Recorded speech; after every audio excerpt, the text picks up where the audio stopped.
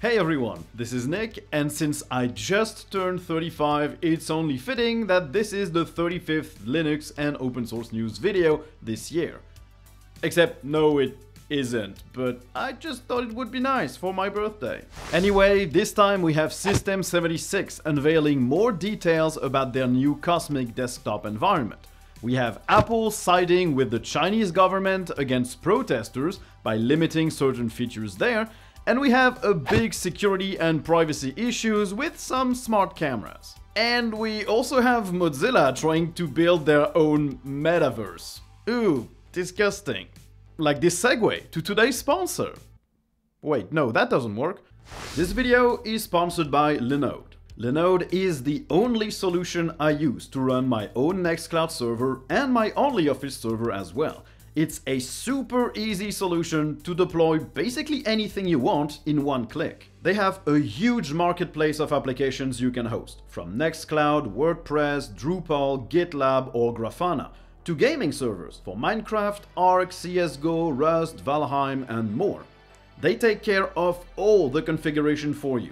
All you have to do is click the thing you want to deploy, fill in a few details, and your server is up and running. And once everything is live, it's still super easy to manage your servers, to upgrade or downgrade them, add some storage, back them up, and get help if you're stuck. I've been using Linode for years now, and I can only recommend them. If you want to give them a shot, click the link in the description below, and you'll get $100 of free credits to get started. System76 unveiled a lot more details about their future Cosmic desktop environment, set to replace GNOME in Pop! OS. They've done a lot of work on a compositor, which provides support for HDR, high DPI, and fractional scaling. They're also working on Cosmic Text, which is a text rendering engine to improve how fonts look on Cosmic applications. And they also worked on libcosmic, which is their equivalent to libadwaita. It's a library that contains all the widgets applications can use, like buttons, checkboxes, menus, or pop-ups. It uses the iced toolkit, and it will be used to convert existing GTK4 applications from Pop! OS to Cosmic applications that are able to make use of the new compositor. The launcher, the app library, and the new workspace list will all be created using that toolkit as well. And they also said that they were working on a new panel or dock that lets third-party applets integrate with it, like system statistics, media players, or even running a game like Doom. On top of that, they shared screenshots of various settings, like the workspaces and their associated gestures, which look comprehensive, or from a navigation sidebar, which seems adaptive and responds to various window sizes. They also contributed directly to Iced to improve the toolkit. Apart from some screenshots, there's not much to look at, but it's still interesting to see that they're working on various features that are really often overlooked by Linux desktops, like HDR or fractional scaling.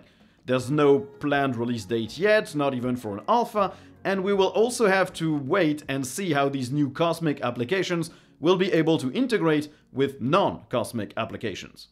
Apple has decidedly sided with the Chinese government in the recent wave of protests that challenged the Communist Party. Protesters used AirDrop in its most open setting to let anyone exchange messages and literature linked to the protests, to bypass the Chinese government surveillance of all messaging applications available there, and to protect their identity and privacy. Now, Apple decided in early November to release a China-only update that stopped that feature for working for anything more than 10 minutes before having to be re-enabled manually. They didn't mention that change in the update notes, only citing bug fixes and security updates, which is pretty shady of them. Apple apparently plans to make that update global next year, but that's not how they usually proceed, as they generally release updates worldwide for every device. This move is definitely in bad faith and concerning, but it's only the newest one in the long list of concessions Apple made to China, like removing a privacy protection feature from Safari or removing several VPNs from its App Store in China. It looks like doing business in China is more important to Apple than privacy and human rights, two things that they regularly tout as some of their core values, which is a sobering reminder that companies are never your friend. They're in here to make money. If you own a so-called smart camera from the Eufy brand, it's time to disconnect it and dispose of it. The company prided itself on protecting user privacy by storing videos and data locally only. But this seems to have all been completely untrue, as some cameras are uploading photos, facial recognition imagery, and private data to the company's cloud servers without the consent of their users. This data is uploaded without encryption and stored with a username and identifiable information, even though this data had been deleted from the Eufy app. To make matters worse, the videos from the cameras can be streamed via a web browser or VLC without any authentication needed, which means anyone could basically look at what your camera is seeing inside your house if they can guess or brute force the right URL. The encryption applied to videos is also terrible, using a super simple AES 128 key that can be cracked relatively easily. Eufy allegedly already patched some of the issues and explained that by default, no photos are taken or uploaded, but that changing some settings in the app, like receiving notifications, make that happen. It always seemed pretty obvious to me that putting a camera connected to the internet inside of your house was a terrible idea. If you don't control the servers or the data, don't put it in your home. If you thought Facebook or Meta was the only company to invest in the metaverse, think again. Looks like Mozilla also wants to be a part of that weird trip, as they bought Active Replica, a startup based in Canada developing a web-based metaverse. Mozilla bought it to support their own work on Hubs, which is an open source service of VR chat rooms, with stuff like virtual events, more interaction inside of Hubs, a better onboarding experience, or personalized subscription tiers. Mozilla's Hubs is already following web standards, supports most headsets like the Rift or the Vive, and is open to users who don't have VR hardware, being usable on desktops, laptops, or smartphones. They already had a $20 per month subscription for it, and with the addition of Active Replica, they plan to add a free version in the future, plus kits to create custom spaces and avatars, and also add more pricing tiers. And okay, the metaverse is just a dumb idea. It's a less convenient and less comfortable way of doing stuff that we can already do much better and much faster. But if it's going to happen despite our will and our best judgment, I'd rather it be an open metaverse, controlled by open standards, than Facebook's vision of it. Now let's take a look at what's new in GNOME. There's a new app called Boatswain that lets you control Elgato's StreamDecks. It's now part of GNOME Circle, and it lets you set custom icons for actions, organize these actions in pages and profiles, control a music player, play sounds, or control OBS Studio.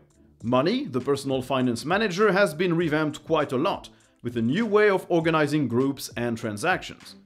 There's a new transfer money action that lets you transfer money from one account file to another.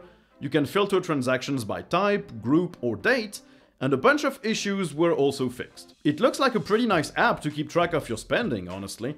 Loop, the new image viewer, now has support for zooming and scrolling in images with touchpad and touchscreen gestures, and Gradients, the Advaita theme manager, got a lot of fixes to ensure that your GNOME desktop looks its best. I must say I'm really interested in Money. No, that doesn't sound right. I'm really interested in the Money application. It looks like quite a cool app to keep track of your budget and spending, which I definitely need to do more of. As per KDE, they've been working on accessing iOS devices easily in Dolphin.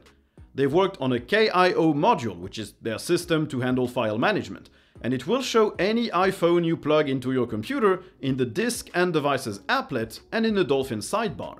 It will let you browse the file system and documents shared by various applications, which is pretty cool. On top of that, they overhauled the Dragon Player UI with a hamburger menu and a welcome screen, and also less glitches on Wayland. They added a sidebar to Firelight, the disk usage viewer app. They simplified how to add or change a weather location, and rolling fingerprints to unlock your desktop is now much more intuitive, and you can now remove certain fingerprints from the system. And as if that wasn't enough, there's a new release of Plasma Mobile Gear, the application compilation for the mobile version of KDE, with a much improved weather application, The Recorder app has been reworked to be more intuitive. The SMS app called Spacebar now supports tap-back reactions. Casts, the podcast application, now lets you play episodes without downloading them. And AudioTube, the YouTube music client, now has album cover support. And all of these apps can also be used on a regular KDE Plasma desktop because they're adaptive, so they'll work as well on a smartphone as on a desktop or laptop. Let's move on to the gaming news. First, we have a new NVIDIA driver stable release. Version 525.60.11 has a few improvements and bug fixes, notably to improve the performance of applications running using the prime render offload, so on hybrid devices with 2 GPUs. And they fixed a bug that prevented GNOME systems with Wayland to correctly suspend. They also added support for dynamic boost on AMD CPU systems, which is a feature that lets the system shift power from the CPU to the GPU on laptops so the GPU can run faster. Not to be outdone, the Mesa drivers also have a release, version 22.3. It now supports the RDNA 3 architecture, so Radeon 7000 series GPUs, and the Vulkan ray tracing support has been improved a lot. They also added support for RustICL, which is a Rust-based implementation of OpenCL, with OpenCL 3.0 support. Hopefully this might help DaVinci Resolve work on Linux on AMD GPUs. And we also have the release of Wine 7.22, with the beginning of 32-bit on 64-bit support for Vulkan and OpenGL, and support for the raw print process in WinPrint. They also fixed 38 bugs, including for games like Siberia, Gothic 2 Night of the Raven, or Saints Row 2022. I'm pretty excited about that new OpenCL support in the Mesa drivers, because if DaVinci Resolve supports that OpenCL implementation, it means that I can finally ditch my NVIDIA GPU and replace it with an AMD one and run on full open source drivers. That would be pretty cool. Pretty cool, just like today's sponsor. If you're looking for a device that runs Linux great out of the box, stop buying generic Windows devices and trying to slap Linux on it. Just buy from Tuxedo. They have a huge range of laptops and desktops for all price points, for all needs. They are all upgradable, repairable, and have plenty of configuration options, up to having your own custom keyboard layout laser etched on the keys, or your own logo on the lid of your laptop. And they run Linux out of the box. They ship worldwide, and while you can select a few specific popular distributions at configuration when you buy your device, you can also just slap the distro you prefer and things will just run perfectly, because those are devices that have hardware that support Linux. So if you need a new device and you want to support Linux development and you want to make sure that Linux runs well on what you buy, head over to the link in the description below and grab yourself a Tuxedo laptop or desktop. They're really, really good. So, thanks everyone for watching the video. I hope you enjoyed it. If you did, don't hesitate to like, to subscribe, to turn on notifications, to write a comment. And if you didn't, well, there's also that dislike button, and a comment down there would be appreciated as well. And if you really like the channel, you can also support it with the super thanks button underneath the video, with the PayPal link in the description, or by joining my Patreon members or YouTube members. Both links are in the description as well, and will give you access to a weekly podcast on Monday, and the right to vote on the next topics that I'll cover on the channel. So, thanks for watching, and I guess you'll see me in the next one. Bye!